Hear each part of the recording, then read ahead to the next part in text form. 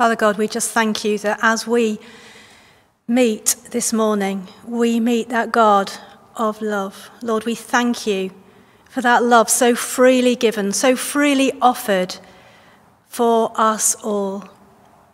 And we pray, Lord, as we continue in worship, we may meet that love and we may be transformed by it. We pray in Jesus' name. Amen.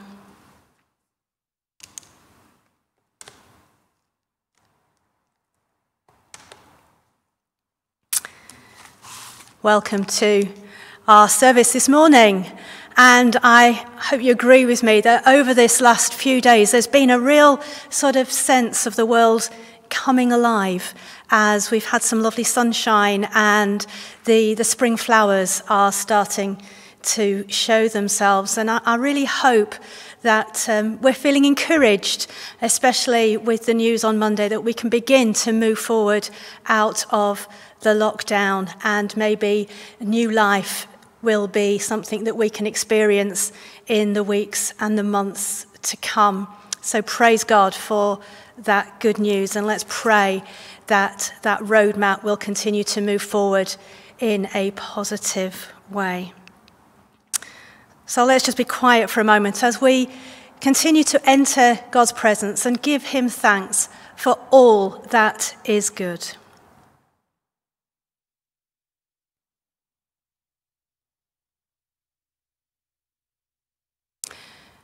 Do you see the city? Here God dwells among the people. God will make a home among us, and we shall be God's people.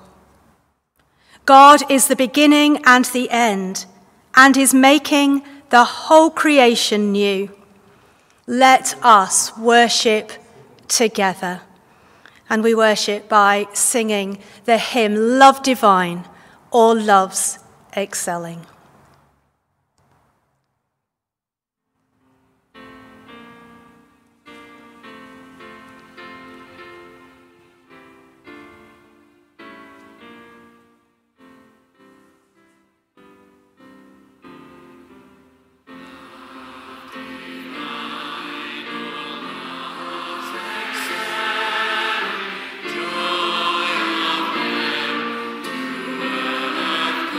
Down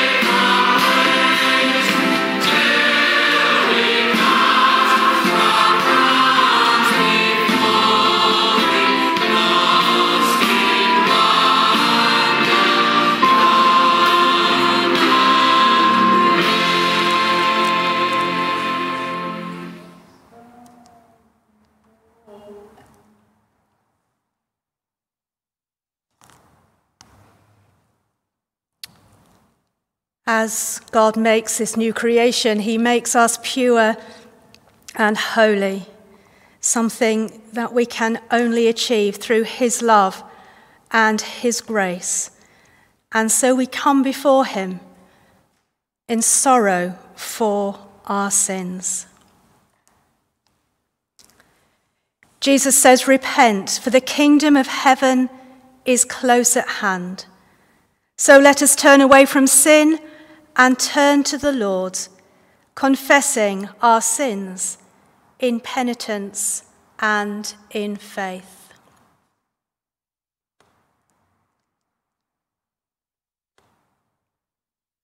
And so we just pause for a moment to reflect on those things that spoil God's image in us.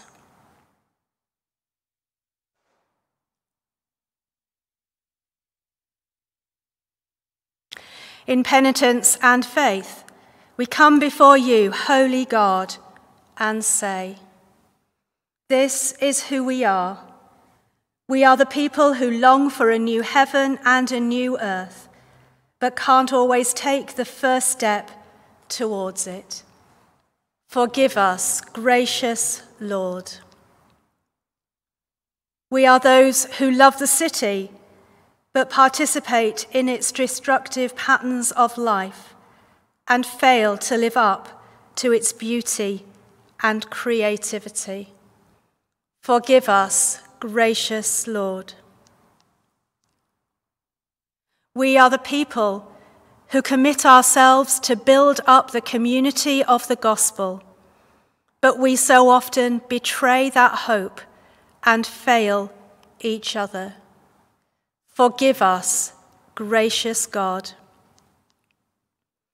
We are those who sometimes see the vision for our own lives, but we are weak and fall short of the dream. Forgive us, gracious God. And so as we come before God, we are assured of his forgiveness. In Jesus, may we always announce that now is the time of the new heaven and the new earth. The old order has passed away, and the new creation is before us and within us. Thanks be to God. O loving Christ, hanged on a tree, yet risen in the morning, scatter the sin from our souls as the mist from the hills. And so as we've put our trust in God to forgive us our sins and renew a right relationship with him, let's declare our faith together. Let us declare our faith in God. We believe in God the Father, from whom every family in heaven and on earth is named. We believe in God the Son, who lives in our hearts through faith and fills us with his love. We believe in God the Holy Spirit, who strengthens us with power from on high. We believe in one God, Father, Son, and Holy Spirit. Amen. And so as we continue, we worship my Jesus, my Saviour.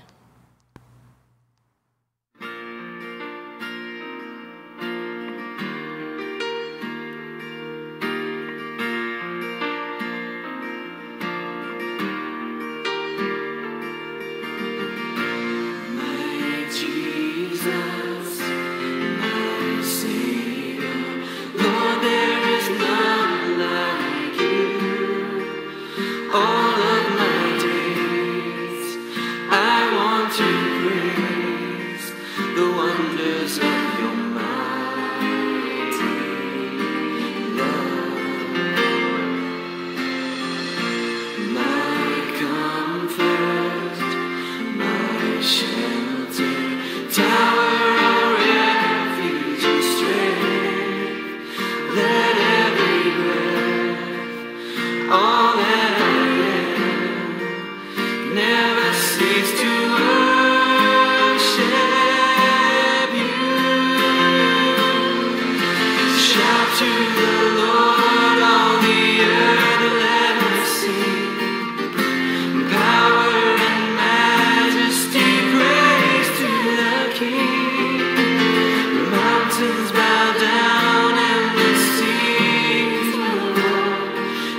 the sound of your name. I sing for joy at the work of your hands. Forever I'll love you, forever I'll stand. Nothing compares to the promise I have in you.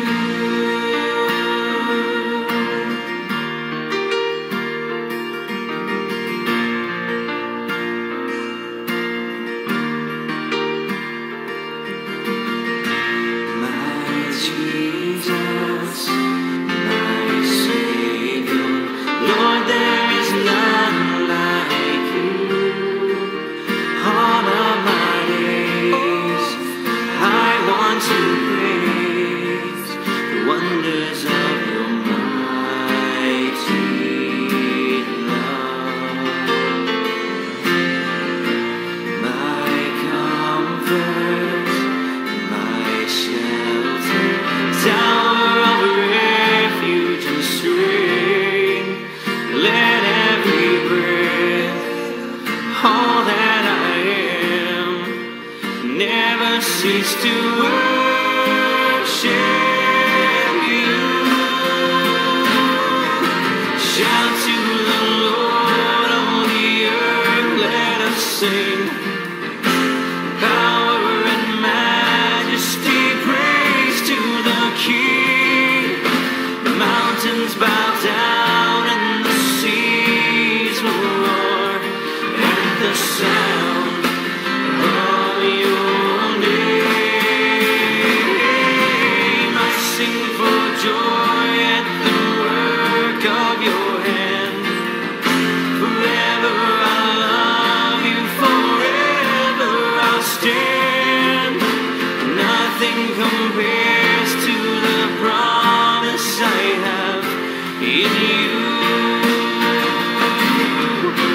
Shout to the Lord, all the earth, let us sing. Power and majesty, praise to the King. Mountains bow down and the seas will roar at the sound of your name. I sing for joy at the work of your hand. Forever I'll love you, forever I'll stand.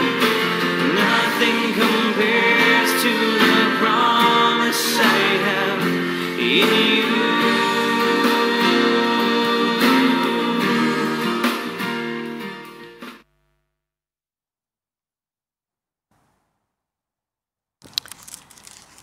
The collect for today. Almighty God, by the prayer and discipline of Lent, may we enter into the mystery of Christ's suffering, and by following in his way, come to share in his glory through Jesus Christ our Lord. Amen. Continuing our reading through the book of Revelation, and today our reading is Revelation 3, verses 1 to 6. To the angel of the church in Sardis write, "These are the words of him who holds the 7 spirits of God and the 7 stars. I know your deeds. You have a reputation of being alive, but you are dead. Wake up, strengthen what remains and is about to die. For I have found your deeds unfinished in the sight of my God. Remember, therefore, what you have received and heard. Hold it fast and repent. But if you do not wake up, I will come like a thief, and you will not know at what time I will come to you. Yet you have few people in Sardis who have not soiled their clothes. They will walk with me dressed in white, for they are worthy. The one who is victorious will like them be dressed in white. I will never blot out the names of that person from the book of life, but will acknowledge that name before my Father and his angels. Whoever has ears, let them hear what the Spirit says to the churches. This is the word of the Lord. Thanks be to God.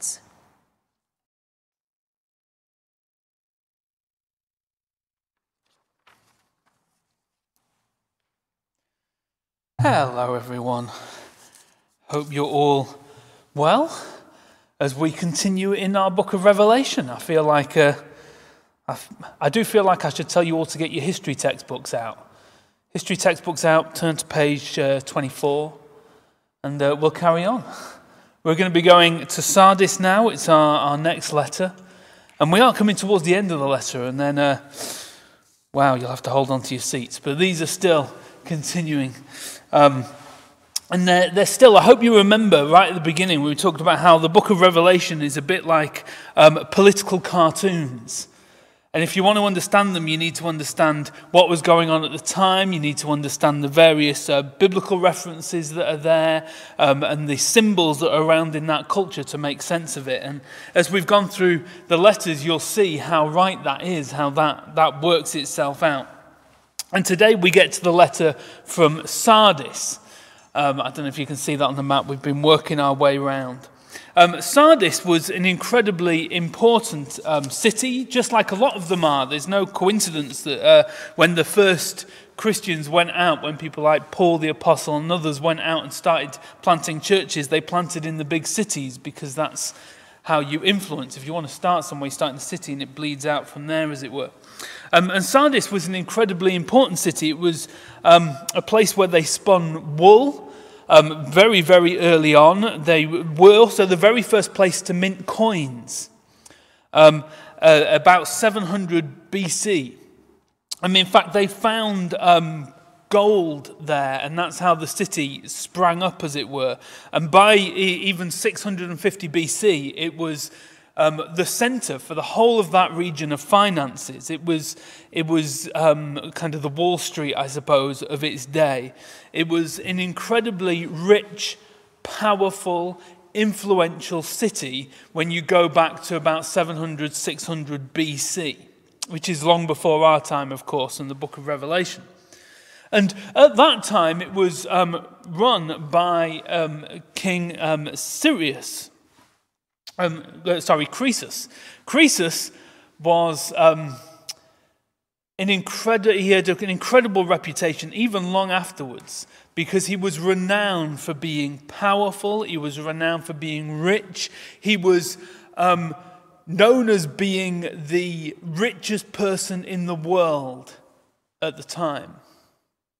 An incredibly influential and powerful person. And his headquarters, his capital city, was Sardis. And Sardis was actually built on two levels. I'll show you this is the top here. A lot of it was in the bottom of the mountain, but at the top of the mountain, he built this huge, impenetrable fortress. And it was known for being completely unconquerable. He'd poured out so much wealth. He had a huge army there, and it had, you kind of 600s BC, this reputation for being the most unconquerable city in the world, and no one could beat it. And so this rich, powerful king sat in his unconquerable tower in Sardis. And that's the reputation it had back in those days. But that reputation changed.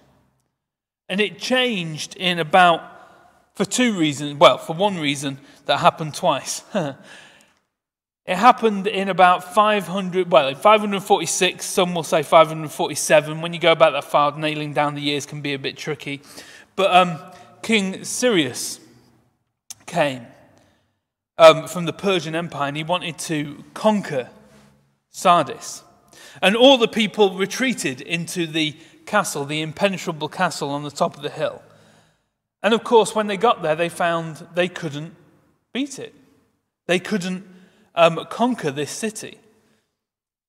And so they camped out and they were trying to starve, if you like, the people inside the impenetrable city out.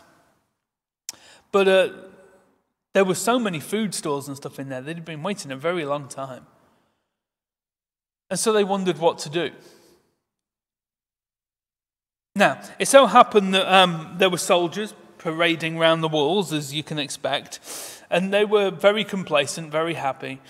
And one of the soldiers one day was sitting on the wall and his helmet fell off and it fell down the side of the wall.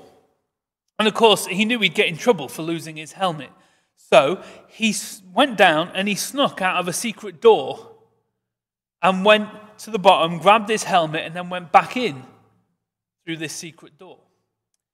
And he did this while being watched by King Cyrus's watchers. And so suddenly they knew where the secret door was. And so King Cyrus went round the other side of the city with all his soldiers, away from the secret door, and bombarded them. All the soldiers ran to take on the attack that was going on in the city. And meanwhile, his secret forces went round the back, went through the secret door that they had found, and ransacked the city. And they conquered, and they won. And so this unconquerable city was conquered.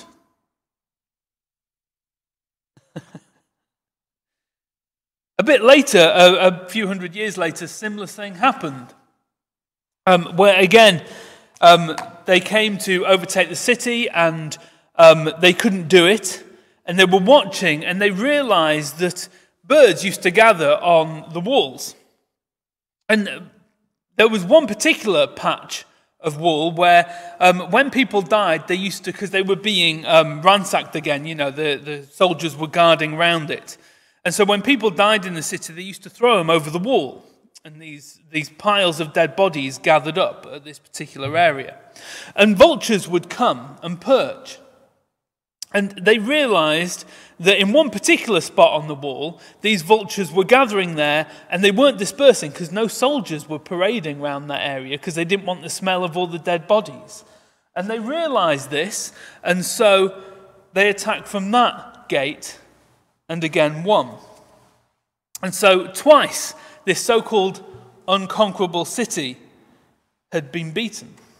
And so it got this reputation, instead of being unconquerable, it got a reputation for being complacent, for thinking that they were unconquerable, for thinking that nothing could happen to them. And yet, twice they were defeated. In their complacency, they were brought down. And so by the time you get to the time of the book of Revelation being written, the reputation for Sardis wasn't anymore a reputation for being powerful. It was a reputation of being complacent and therefore being beaten in it, of kind of sleepwalking and therefore not noticing what was going on. Now, if we read the beginning of Revelation, here we go, chapter 3.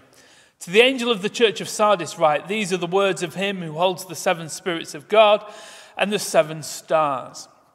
That again is an echo from Revelation chapter 1. I know the deeds. You have a reputation for being alive, but you are dead. Wake up. Strengthen what remains and is about to die, for I have not found your deeds complete in the sight of God. Remember, therefore, what you have received and heard. Obey it and repent. But if you do not wake up, I will come like a thief, and you will not know at what time I will come to you.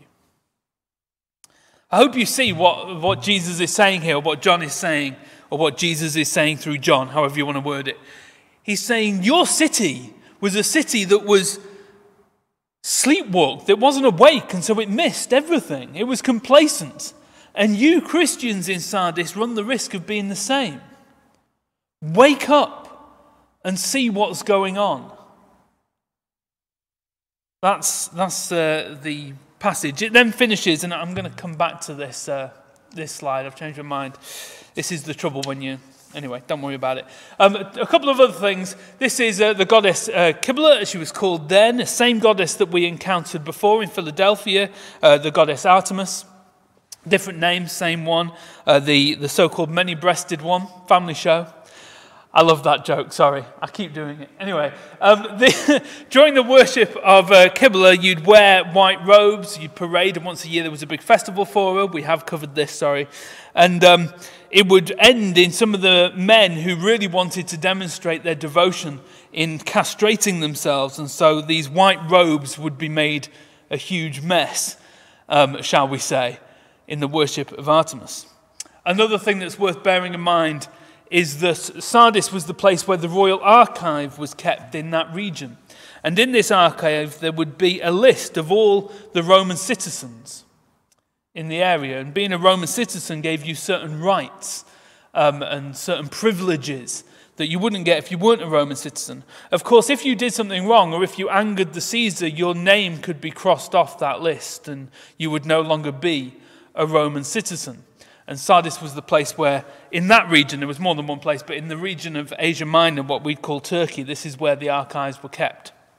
I mention that because when we get onto the end of the letter, it says this: "Yet I have a few people in Sardis who have not soiled their clothes. They will walk with me dressed in white, for they are worthy. He who overcomes will, like them, be dressed in white. I will never blot out his name from the book of life, but will acknowledge his name before my Father and his angels.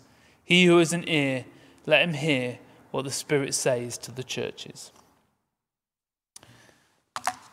I hope already as you read that, alarm bells are going off. You know what's being said there. He says the reward is that those who walk with me will be dressed with white robes that won't be soiled, because I'm not the kind of god or goddess that demands that kind of thing. And instead, you'll parade with me, and you'll be pure and holy. And your name may not be written in the Roman archive, but it is written in the book of life. You may not be a citizen of Rome, but you are a citizen of the kingdom of God. And your name will never be crossed off.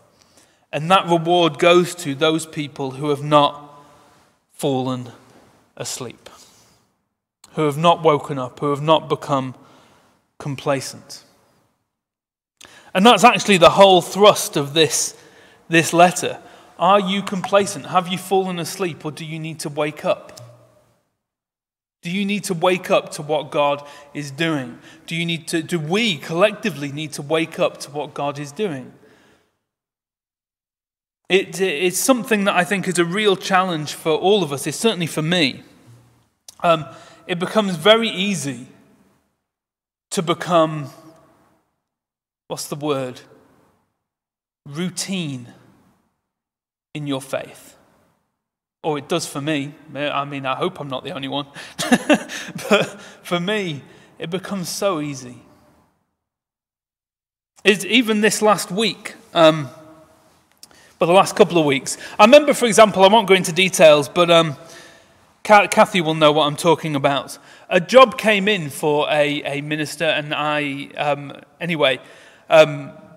for various reasons, I asked Kathy to do it, and Kathy went and did it. And then for ages, I was feeling guilty that I'd asked Kathy to do this job, and felt that really I should have done it myself. And it was family reasons, but the family reasons turned out not to really be true. Anyway, it's all vague without going into it properly. But I remember I was feeling really, really guilty about this. And I was praying about it, and I almost felt, I felt like God was saying to me, David, did it ever occur to you that I didn't want you to do it? I wanted Kathy to do it. And it was really like God gave me a good old kick up the, whatever you want to call it, of God reminding me, do you know what, David, you're not all that, and Kathy was the right person for this job. Not you. Kathy. And this is the kind of thing that happens all the time if you, and I'm not claiming I always hear, but the point is, am I awake to hearing? because God does do these. There was another one I got, again, I won't go into details, and I'm sorry if these stories are vague, but this is the parish we live in and you know it, so I don't want to kind of be more concrete in these things. But I got some feedback the other day that wasn't particularly flattering, shall we say. Before I came to St. Catherine's and St. Andrew's, I wasn't in charge. I was the curate in a place, the same job that Andrew has here. And so I always knew someone else was the boss, and I supported him. He was a fantastic vicar. His name's Philip. I've got nothing but praise for him. He's a great guy and a good friend. And before that, of course, I wasn't ordained. I was an ordinand. I was training. And before that, I was a member of the congregation. And so when I came here, I was very aware that I didn't know everything that I was supposed to do. Do you know what I mean? I was figuring it out. I was humbly trying to listen to God and lead the church in the best way I could. And in the last week when I got this feedback, I suddenly realized that I've been leading these churches now for about 4.5 years. And it's not that I'd become complacent, it's that I'd been, how can I put it? I kind of started to feel like I knew how this worked.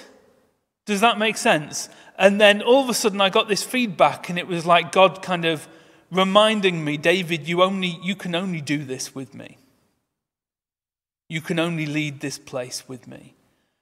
God's given me a right good kicking over the last couple of weeks, and that's fair enough. Sometimes you need a right good kicking. There are others. Don't worry, it's not always like that. Don't think I'm constantly down on myself. I'm just giving up-to-date examples where it really did feel like God was kind of telling me, David, how can I put it? Sometimes people very nicely, and I need the encouragement, please don't, sometimes people very nicely tell me that, oh, you're good at stuff, you're going to do this, you're going to do that. And actually, it's like God was going, don't believe the hype, you can only do stuff with me, David. You're not all that, only I'm all that. And that's, do you know what I mean? It's like, yeah, fair enough. Only you're all that, God. And the minute I stop relying on him is the minute I've failed. And I think I'd run the risk of stopping to rely on him and starting to rely on myself. And God was waking me up and going, no, you need to come back to me, because it's only in me and my strength that you'll ever be able to manage this. Now, that won't necessarily be the message that he has for you. It may be all sorts of messages it has for you, but one thing I do know is that God is always wanting to speak to his children. And if we're not careful, we will simply start living a Christian life where we sleepwalk through it.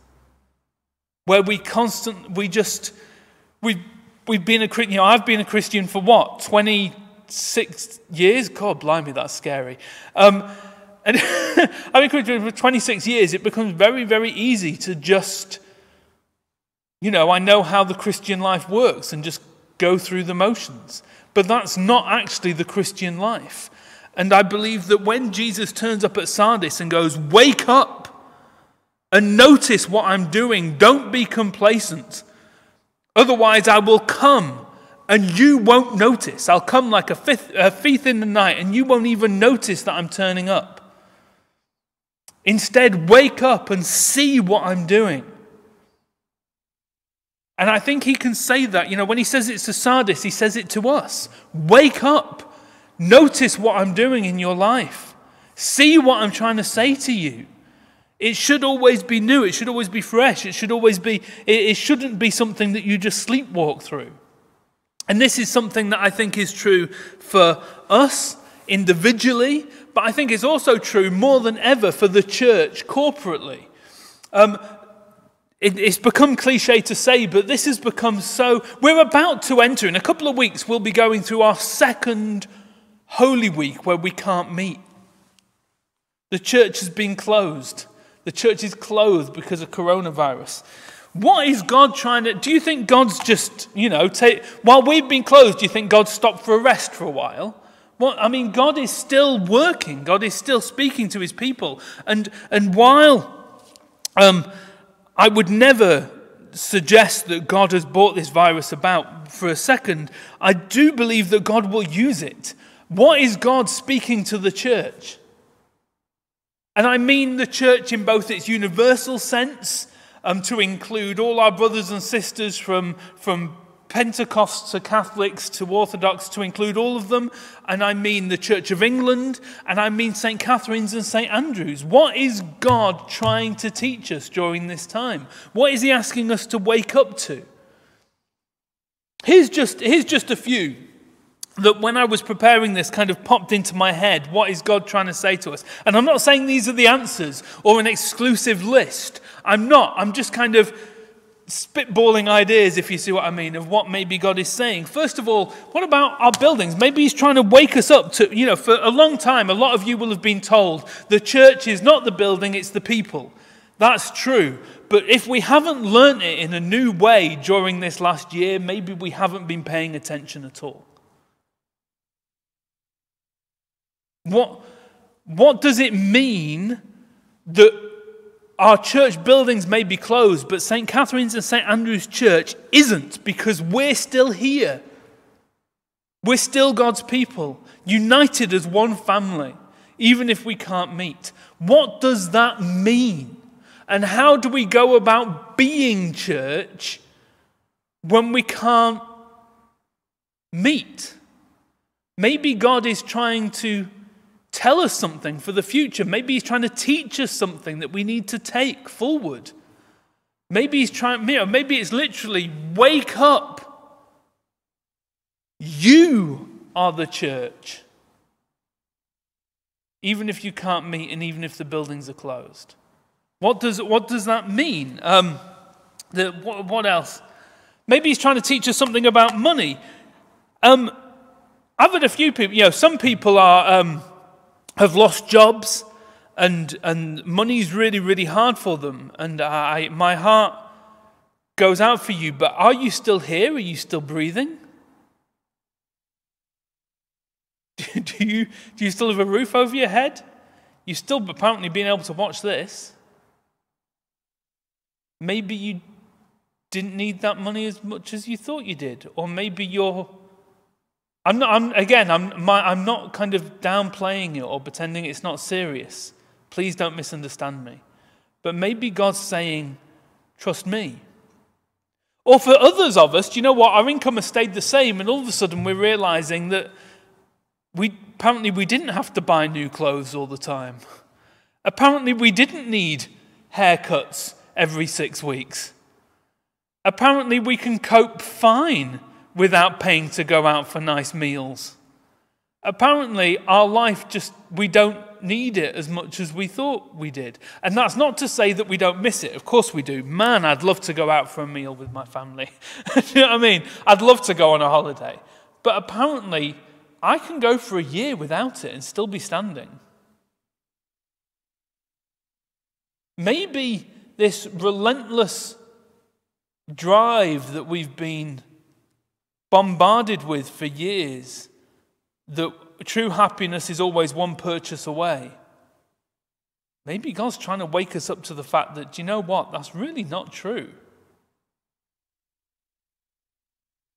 Maybe. Maybe it's about relationships. We always say that our family are most important. Well, if you haven't learnt that over this year, again, you're not paying attention. I always valued my mum. But man alive, after over a year of not seeing her, properly. I mean, I've seen her on screen, obviously. If I haven't learned how important she is to me, then I'm really not paying attention, am I?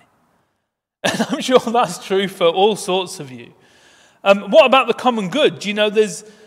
I hope we've learned, we during the first lockdown, we used to go out and applaud key workers in the NHS. Remember that? Maybe valuing people like that ahead of footballers, I hope we can hang on to something like that. Maybe something about working for the common good. Maybe we can take that into the future. These are, again, just ideas. The point is, are we awake and listening? Are we trying to hear what God is saying to us during this year? And because I honestly think that if we come out of this, and it's a temptation for all of us, it's a temptation for me, it's a temptation for each and every one of us, but if we just revert back into what we've always done, I think we'll have failed to listen. I actually think that this is an opportunity for all of us, individually, as a church, as a nation, even as a world, to wake up and hopefully take new things into the future with us. You know, as a world, we've got to work together to defeat this virus. Can we work together to change climate change, for example? Because it's only in working together we'll be able to do it. And so I do just finish with those questions. What am I doing here?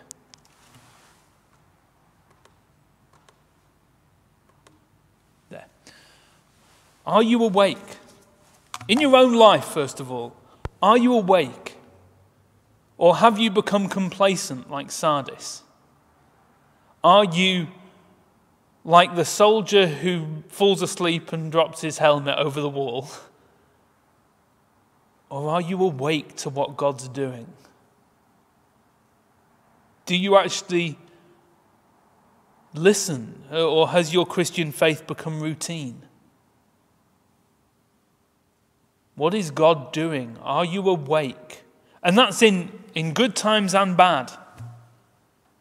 Are you listening? Are you willing to take the times when God says good things to you and indeed when he says bad things to you? Are you awake? And lastly, I'd like to ask, are we awake? Yes, of course, the nation and everything else, but St. Andrew, St. Catherine's, what is God saying to us as his people in this place at this time? How, when we go back to worship, do we make sure that we're not going back at all, but going forward?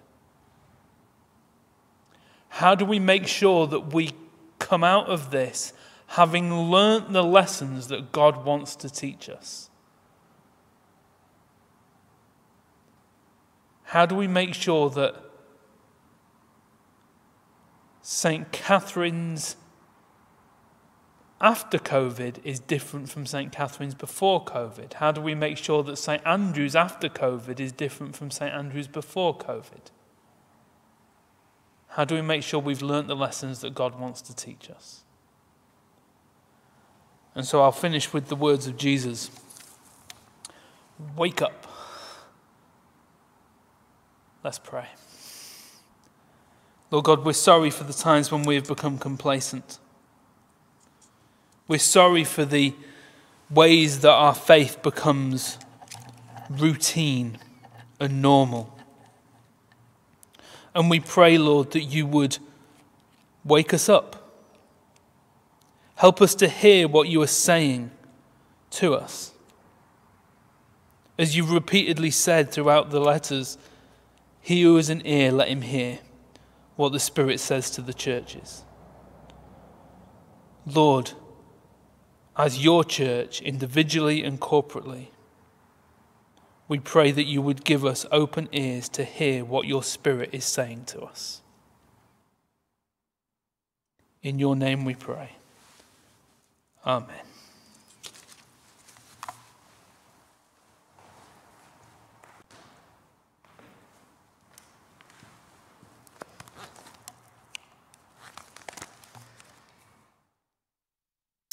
Going to have another time of worship as we just think of our responsibility to be awake, because this is the time for our church to arise and proclaim Jesus in the world and proclaim that his kingdom comes on earth as in heaven.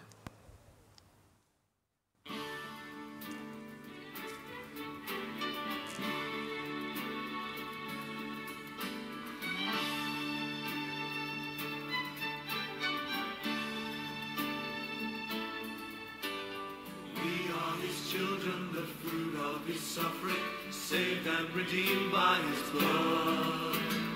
Called to be holy, a light to the nations, clothed with his power, filled with his love. Go forth in his name, proclaiming Jesus reigns. Now is the time for the church to arise and proclaim him, Jesus, Savior, Redeemer, and Lord. Go forth in his name, proclaiming Jesus reigns. Now is the time for the church to arise and proclaim him, Jesus, Savior, Redeemer, and Lord.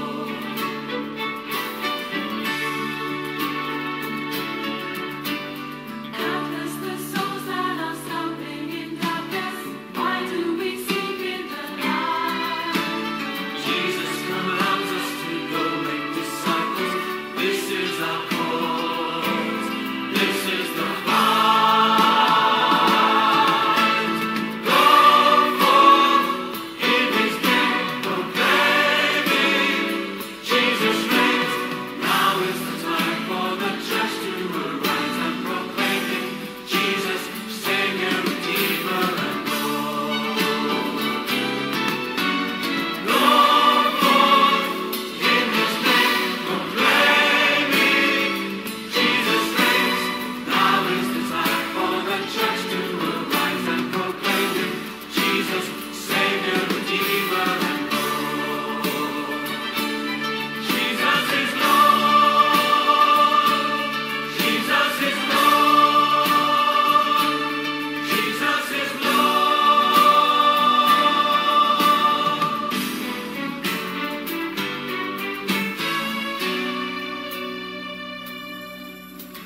Listen, the wind of the Spirit is blowing. The end of the age is so near. Powers in the earth and the heavens are shaking. Jesus our Lord soon shall appear.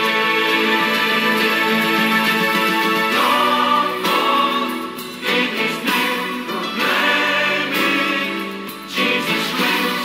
Now is the time for the church to arise and proclaim him, Jesus, Savior, Redeemer, and Lord.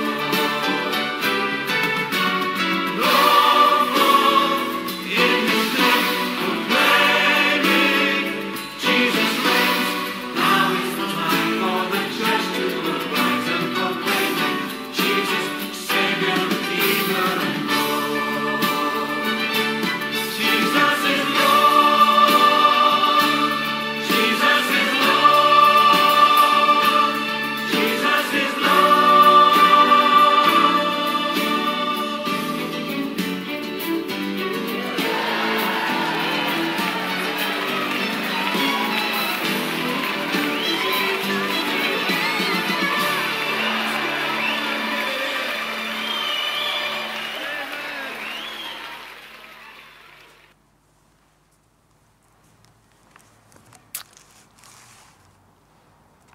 So let's come before our God and bring to him those things that are on our hearts and on our minds. And let's pray that he will wake us up, that we will be able to hear what he is saying to us and see his work in our world and in our lives.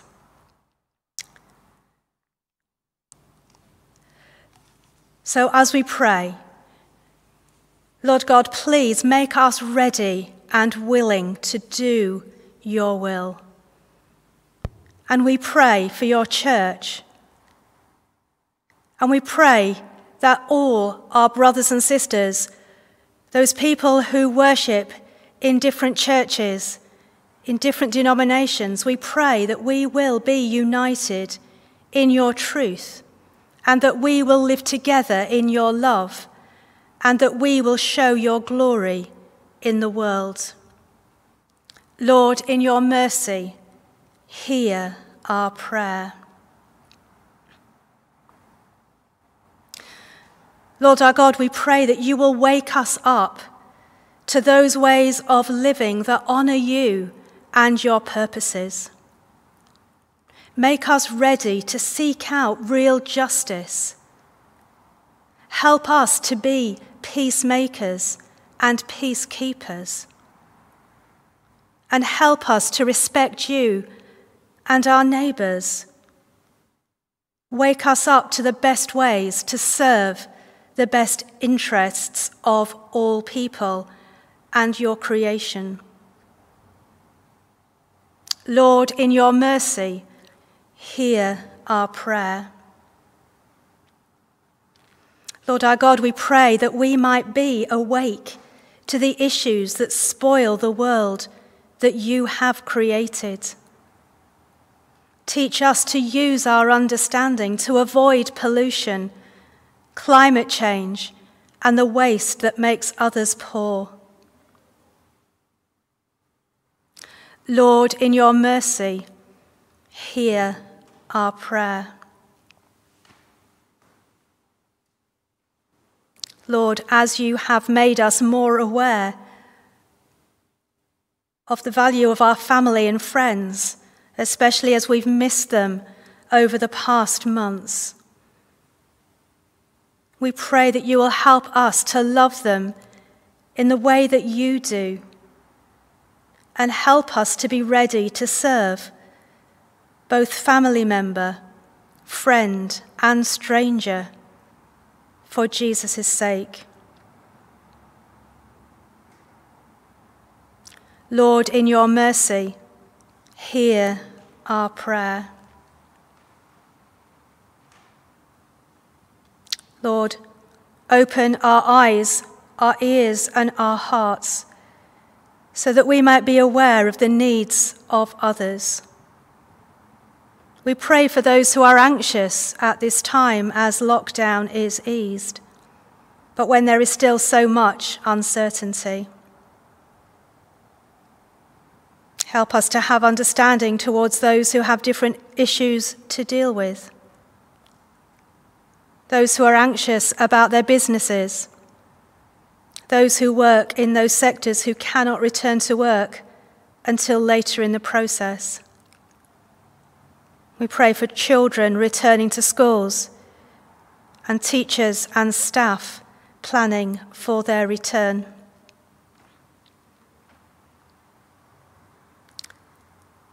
Lord, in your mercy, hear our prayer. Lord our God, we pray for those who are ill in body, mind, or spirit.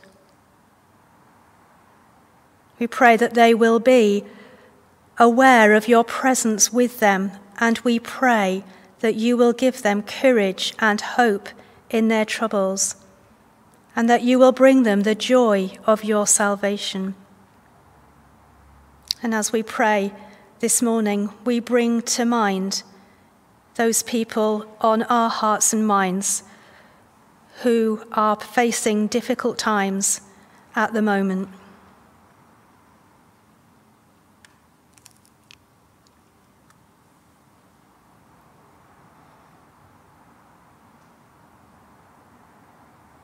Lord, in your mercy, hear our prayer. Lord Jesus, as we look to you as our King, help us to understand more about living as your people.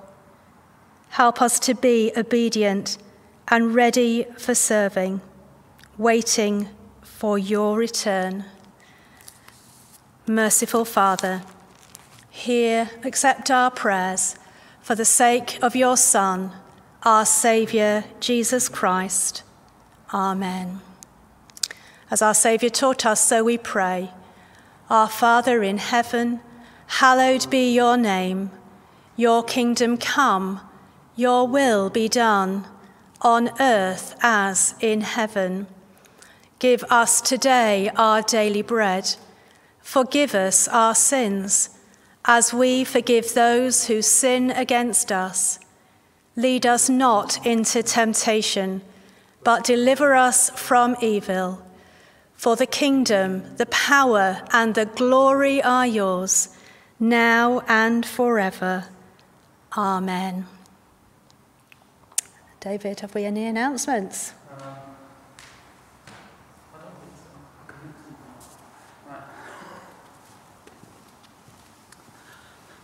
Not a lot to say. Hopefully you've all received your packs this week. In light of the announcement that was made on Monday, we've been looking at when we're going to reopen church, and unfortunately it does look like we're going to not be open for Holy Week for the second year in a row, which is very disappointing, but it's the best way to keep us all safe. So we'll be announcing in the next week or two what will be, because there'll be online provision for Holy Week. So we'll be announcing that coming up, but we're waiting to see what the announcement was. We are, at the moment, looking at opening the second phase, which will be in April. But again, the government will be waiting to review how the various lifting from lockdown go. So that's the plan at the moment, and we'll keep you posted as that progresses, because we want to make sure it's all done safely. Other than that, I don't think there's much else to say. So I'll hand back over to Kathy.